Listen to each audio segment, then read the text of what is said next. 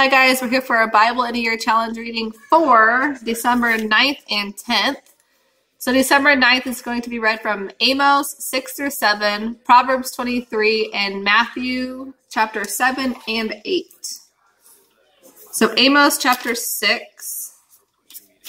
How terrible it will be for you who lounge in luxury and think you are secure in Jerusalem and Samaria. You are famous and popular in Israel, you to whom the people go for help. Go over to Calneh and see what happened there. Then go to the great city of Hamath and on down to the Philistine city of Gath. You are no better than they were, and look at how they were destroyed. You push every thought of coming disaster away, but your actions only bring the day of judgment closer. How terrible it will be for you who sprawl on ivory beds, surrounded with luxury, eating the meat of tender lambs and choice calves. You sing idle songs to the sound of the harp, and you fancy yourselves to be great musicians as King David was. You drink wine by the bowlful, and you perfume yourselves with exotic fragrances, carrying nothing at all that your nation... You perfume yourself with exotic fragrances, carrying nothing at all that your nation is going to ruin. Therefore, you will be the first to be led away as captives. Suddenly, all your revelry will end. Revelry. The sovereign Lord has sworn by his own name, and this is what he, the Lord God Almighty, says. I despise the pride and false glory of Israel, and I hate their beautiful homes. I will give this city and everything in it to their enemies. If there are 10 men left in one house, they will all die. And when a close relative, one who is responsible for burning the dead, goes into the house to carry away a dead body, he will ask the last survivor, is there anyone else with you? And the person will answer no. Then he will say, hush. Don't even whisper the name of the Lord. He might hear you. When the Lord gives the command, homes, both great and small, will be smashed to pieces. Can horses gallop over rocks? Can oxen be used to plow rocks? Stupid even to ask, but that's how stupid you are when you turn justice into poison and make bitter the sweet fruit of righteousness. And just as stupid is this bragging about your conquest of Lo-Debar. You boast, didn't we take Karnaim by our own strength and power? O people of Israel, I am about to bring an enemy nation against you, says the Lord God Almighty. It will oppress you bitterly throughout your land, from Lebo Hamath in the north to the Arabah Valley in the south. Okay, and then chapter 7. A vision of locusts.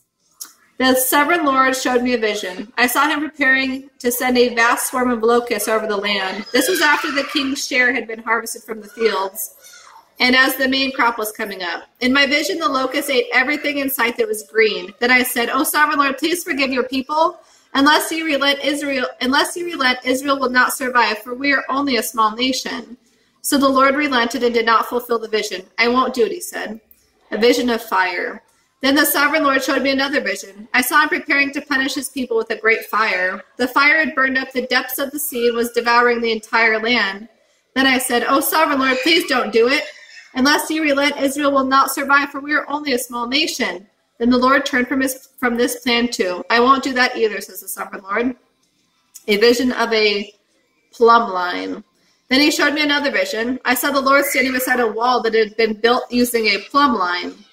He was checking it with a plumb line to see if it was straight. And the Lord said to me, Amos, what do you see? I answered, a plumb line. And the Lord replied, I will test my people with this plumb line. I will no longer ignore all their sins. The pagan shrines of your ancestors and the temples of Israel will be destroyed, and I will bring the dynasty of King Jeroboam to a sudden end. Amos and Amaziah.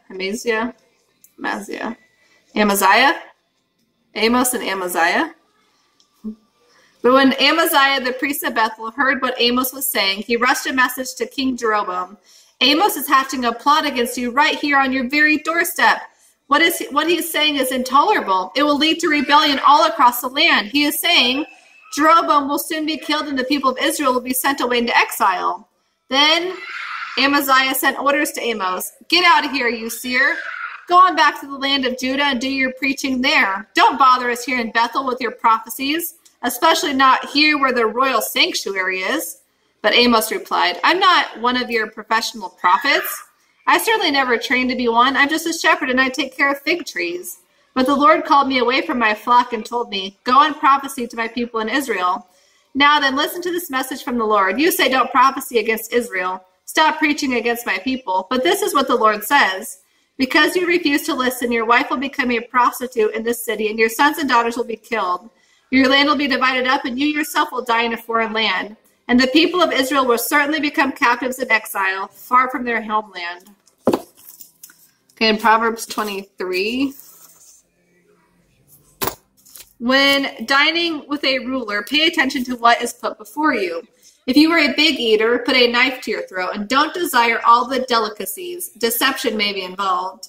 Don't wear yourselves trying to get rich. Why waste your time? For riches can disappear as though they had the wings of a bird. Don't eat with people who are stingy.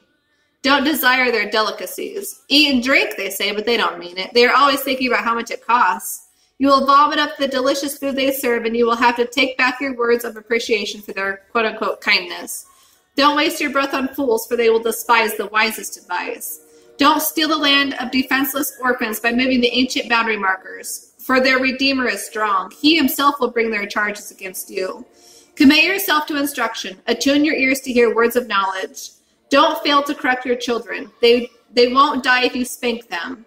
Physical discipline may well save them from death.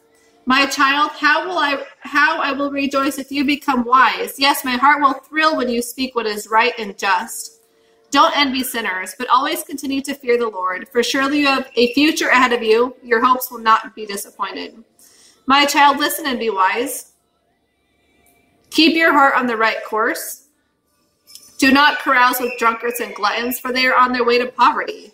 Too much sleep clothes a person with rags.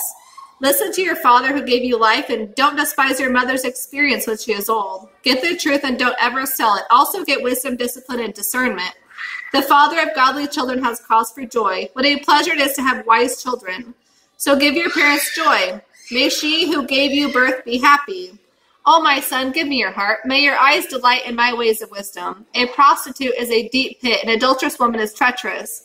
She hides and waits like a robber, looking for another victim who will be unfaithful to his wife.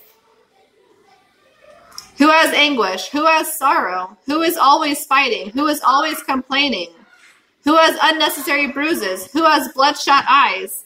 It is the one who spends long hours in the taverns trying out new drinks. Don't let the sparkle and smooth taste of wine deceive you. For in the end it bites like a poisonous serpent. It stings like a viper. You will see hallucinations and you will say crazy things. You will stagger like a sailor tossed at sea, clinging to a swaying mast, and you will say, they hit me, but I didn't feel it. I didn't even know it when they beat me up. When will I wake up so I can have another drink? Okay, in Matthew chapter 7. Hopefully you can hear me over my kids playing very loudly downstairs. Okay, Matthew chapter 7.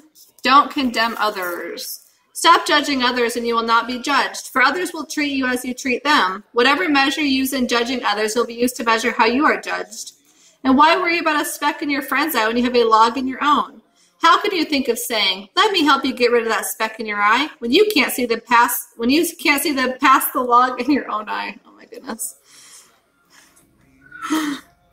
Why worry about a speck in your friend's eye when you have a log in your own? How can you think of saying, let me help you get rid of that speck in your eye, when you can't see past the log in your own eye? Hypocrite! First get rid of the log from your own eye, then perhaps you'll see well enough to deal with the speck in your friend's eye. Don't give what is holy to unholy people. Don't give pearls to swine. They will trample the pearls, then turn and attack you. Effective prayer. Keep on asking and you will be given what you ask for. Keep on looking and you will find. Keep on knocking and the door will be open. For everyone who asks receives. Everyone who seeks finds. And the door is open to everyone who knocks. You parents, if your children ask for a loaf of bread, do you give them a stone instead? Or if they ask for a fish, do you give them a snake? Of course not. If you sinful people know how to give good gifts to your children, how much more will your heavenly Father give good gifts to those who ask him? The golden rule, do for others what you would like them to do for you. This is a summary of all that is taught in the laws and the prophets. The narrow gate. You can enter God's kingdom only through the narrow gate. The highway to hell is broad, and its gate is wide for the many who choose the easy way. But the gateway to life is small, and the road is narrow, and only a few ever find it. The tree and its fruit. Beware of false prophets who come disguised as harmless sheep, but are really wolves that will tear you apart. You can detect them by the way they act, just as you can identify a tree by its fruit. You don't pick grapes from thorn bushes or figs from thistles. A healthy tree produces good fruit, and an unhealthy tree produces bad fruit. A good tree can't produce bad fruit, and a bad tree can't produce good fruit. So every tree that does not produce good fruit is chopped down and thrown into the fire. Yes, the way to identify a tree or a person is by the kind of fruit that is produced. True disciples. Not all people who sound religious are really godly. They may refer to me as, quote, Lord, but they still won't enter the kingdom of heaven. The decisive issue is whether they obey my Father in heaven. On Judgment Day, many will tell me, Lord, Lord, we prophesied in your name and cast out demons in your name and performed many miracles in your name. But I'll reply, I never knew you. Go away. The things you did were unauthorized. Building on a solid foundation. Anyone who listens to my teaching and obeys me is wise, like a person who builds a house on solid rock. Though the rain comes in torrents and the floodwaters rise, the winds beat against that house, it won't collapse because it is built on rock. But anyone who hears my teaching and ignores it is foolish, like a person who builds a house on sand. When the rains and floods come and the winds beat against that house, it will fall with a mighty crash. After Jesus finished speaking, the crowds were amazed at his teaching, for he taught as one who had real authority, quite unlike the teachers of religious law. And chapter 8, Jesus heals a man with leprosy. Large crowds followed Jesus as he came down the mountainside. Suddenly a man with leprosy approached Jesus. He knelt before him, worshiping. Lord, the man said, if you want to, you can make me well again. Jesus touched him. I want to, he said. Be healed. And instantly the leprosy disappeared. Then Jesus said to him, go right over to the priest and let him examine you. Don't talk to anyone along the way. Take along the offering required in the law of Moses for those who have been healed of leprosy, so everyone will have proof of your healing. Faith of the Roman officer. When Jesus arrived in Capernaum, a Roman officer came and pleaded with him, Lord, my young servant lies in bed, paralyzed and racked with pain. Jesus said, I will come and heal him. Then the officer said, Lord, I am not worthy to have you come into my home. Just say the word from where you are, and my servant will be healed. I know because I am under the authority of my superior officers, and I have the authority over my soldiers. I only need to say go, and they go, or come, and they come. And if I say to my slaves, don't do this or that, they do it. When Jesus heard this, he was amazed. Turning to the crowd, he said, I tell you the truth.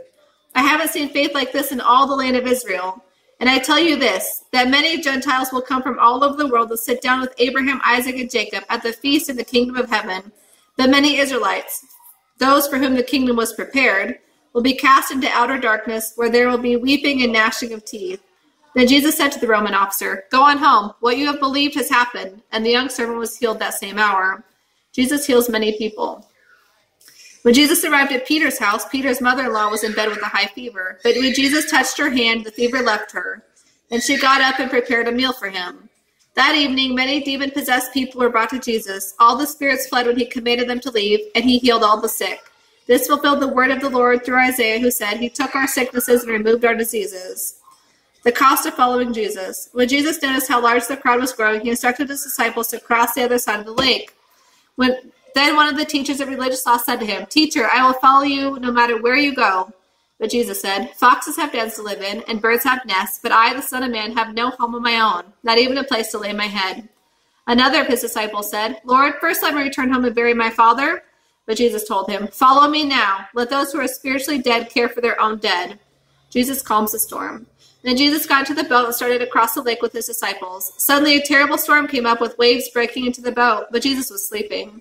The disciples went to him and woke him up, shouting, Lord, save us, we're going to drown.